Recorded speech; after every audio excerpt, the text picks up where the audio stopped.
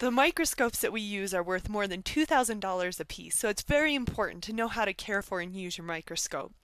First of all, whenever you take your scope out from underneath the bench, make sure to put two hands, one under the base and one on the arm.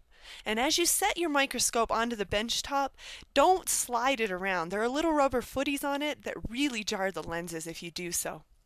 Also, you'll notice that if your microscope was stored correctly last time, the cord will be bunched in between the arm and the stage. Never will that cord be wrapped around the arm. So go ahead then and begin by removing your cord and plugging it in. As always, remember to clean both the ocular lenses and the objective lenses. Be sure to use lens paper and clean the 100x oil immersion lens last in case there's any oil left on that lens. Now turn your microscope on. The power switch is on the bottom left and the light intensity can be adjusted on the bottom right. Collect a slide from your slide box. Be sure to place it with the frosted side of the slide facing up. Draw a line on the frosted side of the slide. This will be your focus line.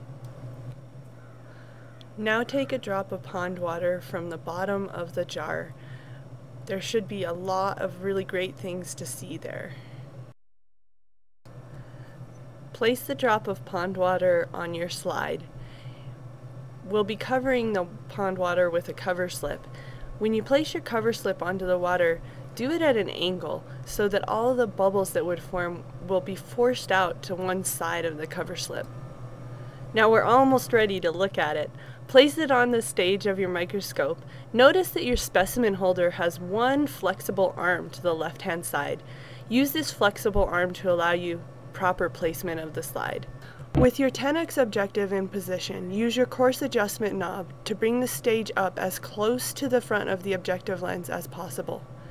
You can move the stage around using your X and Y axis controllers to the right and below the stage. Now look through the ocular lenses and gradually pull towards you your fine focus knob until finally the focus line becomes clear. If you're not seeing a single circle of light, adjust your ocular lenses such that they fit the distance between your eyes.